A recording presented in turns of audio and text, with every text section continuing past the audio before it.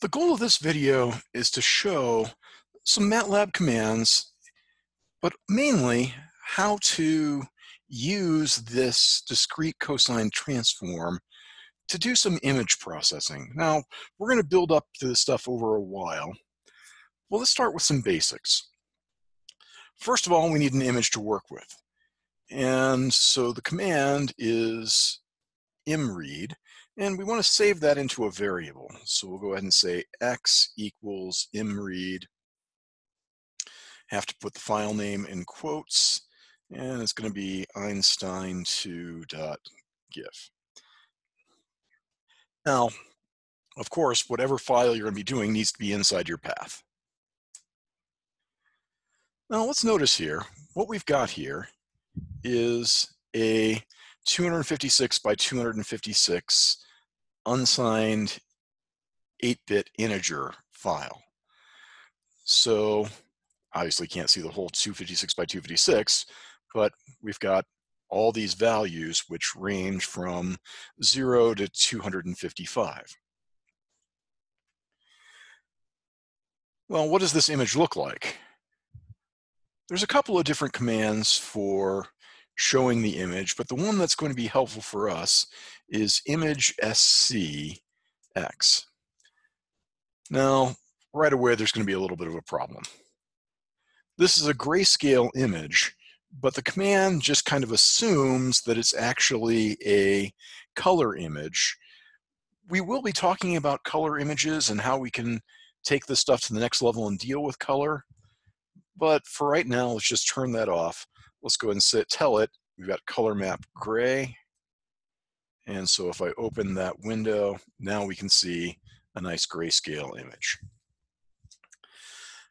One thing to note about that color map gray, as long as I don't close this window, it retains the idea that things are supposed to be gray.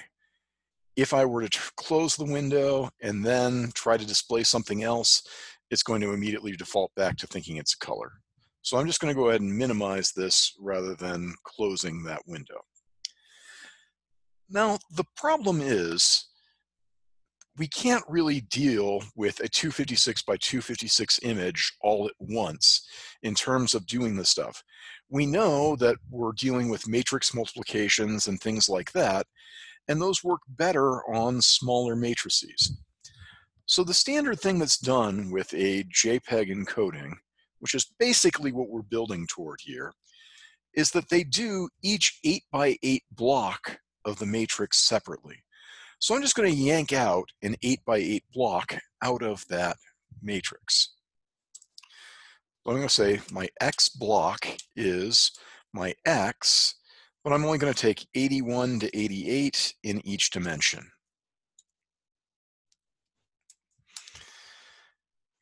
And now, so if I take a look at that,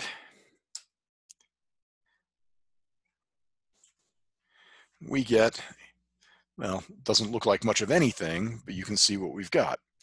We've got an 8 by 8 block with all these different pixels in there.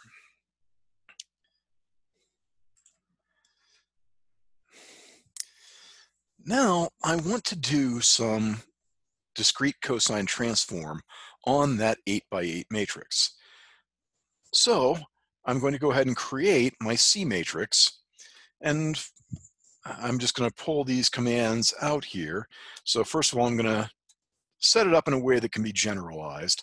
So I'm going to start by saying how big the matrix is. And then for each dimension, for I equals 1 to 8, and for j equals 1 to 8, I'm going to define C I comma j is equal to the cosine. I've got to do I minus 1 and 2 times j minus 1. Remembering that the minus 1 comes in because we're dealing with an index from 0 to 7, whereas MATLAB wants to do 1 to 8. And then I'm going to take that times pi over 2 times n. Now, obviously, knowing it's 8, some of these things could be simplified. I'm going to go ahead and end that loop. But now I've got to get in those extra multipliers that we get in the C matrix. So I'm going to say C is equal to the square root of 2 over n times C. And then the problem there is that, remember that the first row is different for this. So we're going to have to say C1 colon is equal to C1 colon over the square root of 2. Okay, so now I have my DCT matrix all set up. And so we want to do that two-dimensional DCT on XB. But if I try immediately, it's not going to work. Let's even just go ahead and type this thing in. Let's say my Y block is my C times my X block times C prime. And it gives me an error. And the problem is that it doesn't like this unsigned integer values here. So to fix that, I'm just going to go ahead and take my XB and change it to double XB. So now my block is set up with double values rather than these unsigned integers. It lets me do the matrix multiplication, it lets me do other things. Now, before I actually do the DCT, there's another thing I want to do. Let's go ahead and take a look at my XB. I've got these values. And again, because of the way they came from, they're going to range from 0 to 255. We get a slightly better transform out of this. We're going to get a slightly better average kind of thing, which we're trying to do. If instead of going from 0 to 255, we go from negative 128 to 127.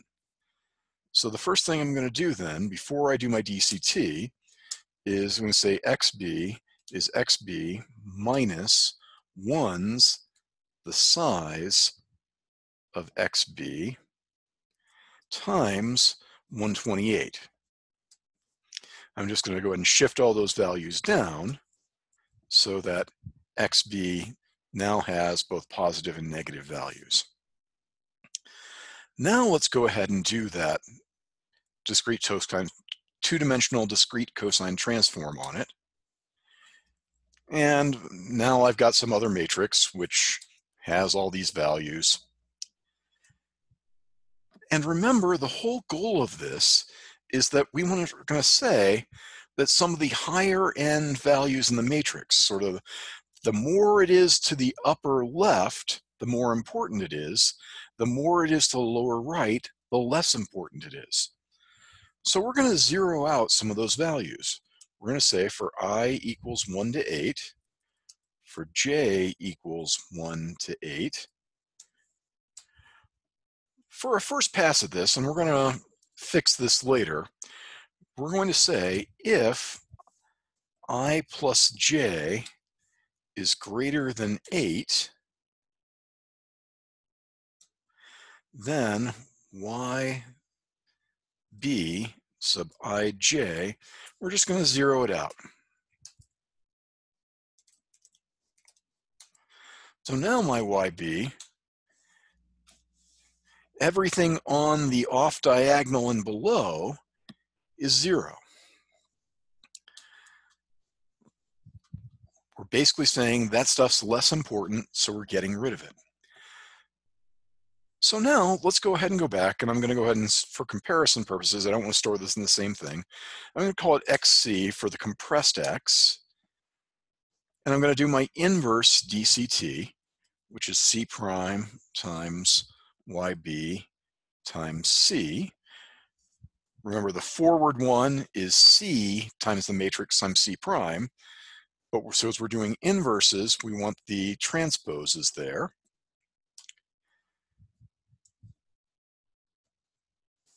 And now, again, we've got a matrix there, but the big thing is we've got negative values still. It makes sense. But for the image, we can't have those negative values. So we're just going to undo what we did before. and we're going to say my compressed image is equal to my compressed image plus 128 times 1's the size of XC.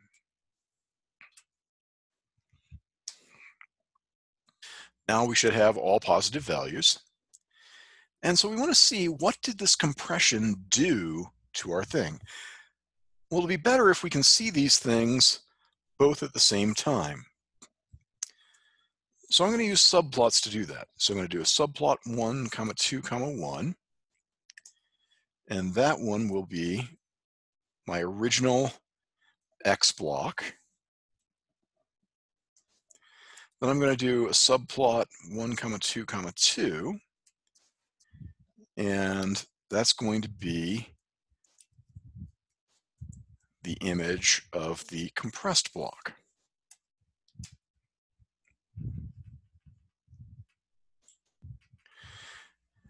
And notice what we've got here. Certainly these aren't identical, but the general idea is there. Where you had dark spots in the original one, you've basically got dark spots in the compressed one. Where you've got lighter bits, you've got lighter bits. And remember that this 8x8 block is only a tiny bit of a large image.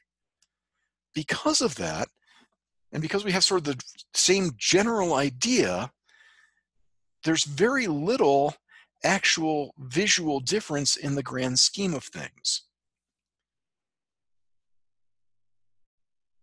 Let's go ahead and end this video there for right now.